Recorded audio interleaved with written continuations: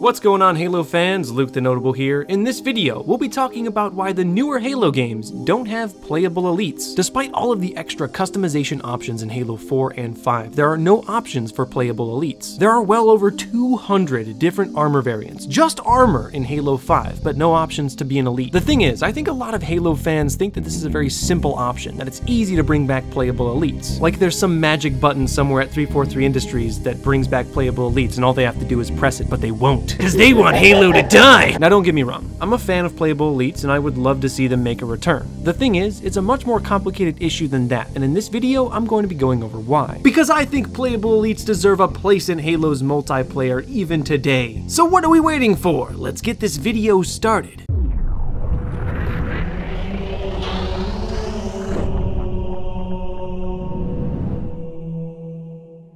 To start this video, let's first talk about the history of playable elites. The first time we saw playable elites was with Halo 2. Halo 2's armor customization was nothing like what we have today. You could either be a basic Mark V Spartan or an elite in any color you wanted. Yeah, it wasn't much, but it was still a lot more customization than we got in Halo Combat Evolved. But once we got to Halo 3, elites saw a serious upgrade. In addition to basic elite armor, we also got some customized armor that we had never seen before in Halo, and you could put them on in Halo 3. My personal favorite and the elite armor that I used all the time was the ascetic armor. I used the ascetic armor for multiple reasons. One, it had a good achievement behind it. In order to get the ascetic armor shoulders, you had to get an overkill in Lone Wolves, which back then was pretty tough. And two, it just looks badass. How can you not look at that and think, wow, that's something that I want to wear in matchmaking? And if you know the deeper lore, it's even cooler. The ascetics were a group of elites that were deeply religious. An ancient order of elites that were disbanded officially with the formation of the Covenant. But secretly, they kept their traditions alive. And they got face knives! Now with Halo Reach, you could argue that the overall design of the elites is much better. I think personally, as far as looks go, the Halo Reach elites look the best. But as far as armor customization goes, not that great. Which is weird, because when it comes to Spartan armor, Halo Reach definitively has the best armor customization. You can change everything about your Spartan in Halo Reach. And Halo Reach implemented a pretty good way of earning those armors as well. The credit system of Halo Reach is still remembered as one of the best ranking systems in all of Halo. But even though the Spartans had some of the best armor customization that we had ever seen in any Halo game, the elites kinda got shafted in Halo Reach. I already said that the elites of Halo Reach look great, but the armor customization is not good in Halo Reach. The customization options for Halo Reach are insanely shallow. There's no way to change out shoulders or headpieces or chests. Sort of unfortunate that Halo Reach was a step back in the armor customization department when it comes to elites. However, it wasn't as big a step back as Halo 4 and 5 have taken, because Halo 4 and 5 don't have any customization options when it comes to elites. But now that we've come full circle, it's time to talk about why.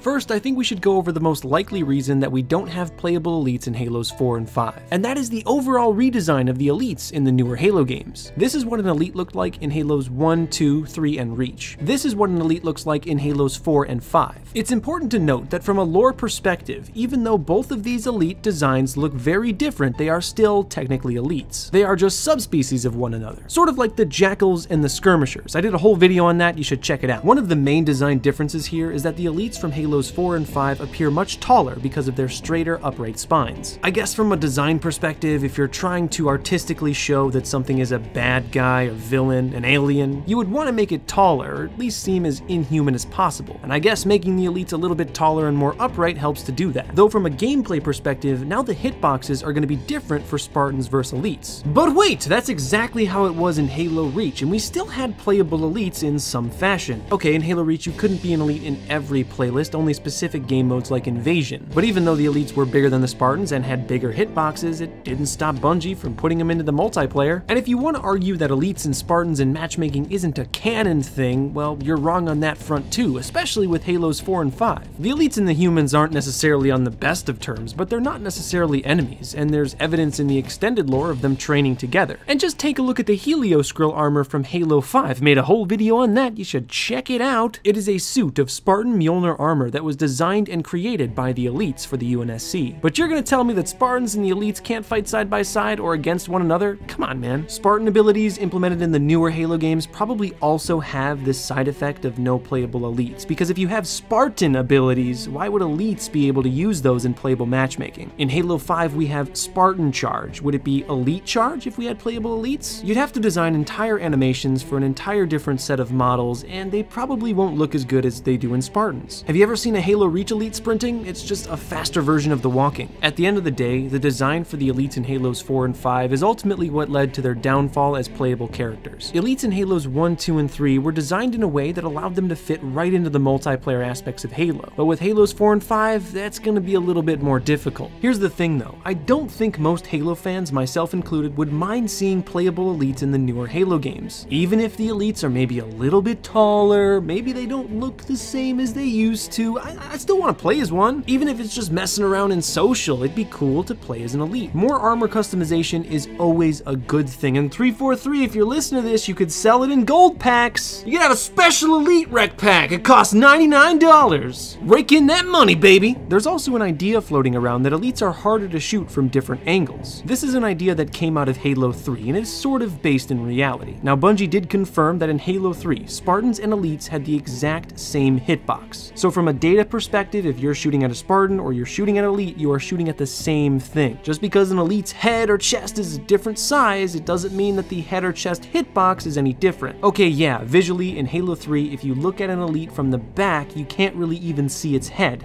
However, you can still shoot its head at the top of its back because that's where the head hitbox is. And I guess in theory, if you're playing Halo 3 and you wear an elite set of armor and your head is hidden from behind, that would give you an advantage over players that don't know about the hitbox. In Halo 3, there was also a glitch that was never patched where you can shoot directly through an elite's neck. It's a very specific spot and it's very easy to mess up when you're trying to find it. But nevertheless, a hole in the neck that you can shoot through is still technically sort of game breaking. So instead of getting a headshot in a game of SWAT or snipers, if you're shooting an elite from the side, there was a chance that it'll just go right through its neck. Now, as you can see by this footage, if you're using an elite from Halo 3 with a larger head, it's a lot harder for bullets to go through your neck. In fact, I could never get it to work. Now, this infuriated players, sure, but it is a small hole to begin with anyway. This glitch was only in Halo 3, but let's just hypothetically say that Halo 4 and 5 both had playable elites and this glitch was still there. It probably still wouldn't affect the higher tier of the competitive community because there's regulations in tournaments. Anyone playing for money could just say that you have to be a default Spartan in order to compete. So even if there's this actual or perceived notion that being an elite offers a better competitive advantage, at the highest tier, it's not gonna matter. And I think at the end of the day, all of these competitive focused arguments can be solved by only allowing playable elites in social game modes. If it's in social where competitive ranks don't matter, then it doesn't hurt anyone, right? And I'm still going back on the fact that more armor customization is always a good thing. Both Bungie and 343 Industries are guilty in rolling back customizable options for elites. And I think more needs to be done. Halos 4 and 5 aren't necessarily bad games because they don't have playable elites, but I definitely think they are missing something. The freedom to play as an alien, the original antagonist in Halo Combat Evolved. There's a lot of controversy surrounding playable elites. Not everyone is 100% on board, if you can believe that. I hope this video shed a little bit more light on the situation, and I hope at the very least you understand a little bit more about why playable elites aren't a thing anymore. And even if we only got to use them in social modes, it'd still be pretty cool to have them. Let me know what you guys have to think about playable elites down in the comments section below. I love reading comments, it's my favorite part about YouTube, and I still read all my comments. I mean, honestly, some of the best videos I've ever made have come from my comment section. Speaking of some of the best videos I've ever made, for the first time ever on this channel, right now, I'm going to be showing you a sneak early peek at the next LTN video. Make sure you subscribe to my channel because it's going to be one of my best videos yet. I can already feel it. So without further ado,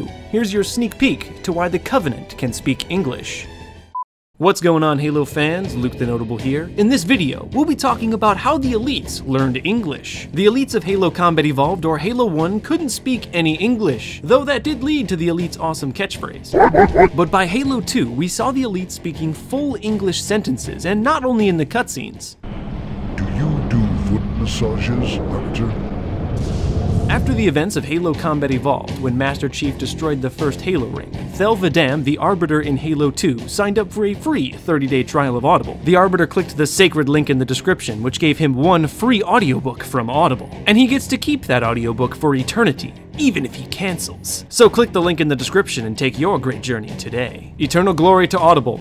I am forever in your debt. If you liked this video and you don't want to miss the next one, then subscribe to my channel for free right now. If you click the LTN logo in the left of your screen, you can subscribe to my channel, but also make sure you hit that bell icon. If you hit the bell icon, you can make sure that you'll never miss one of my uploads. And if you missed my last video, check it out by clicking the thumbnail link on the right. It's all about Master Chief's face. My name's LukeTheNotable. I want all of you to stay notable.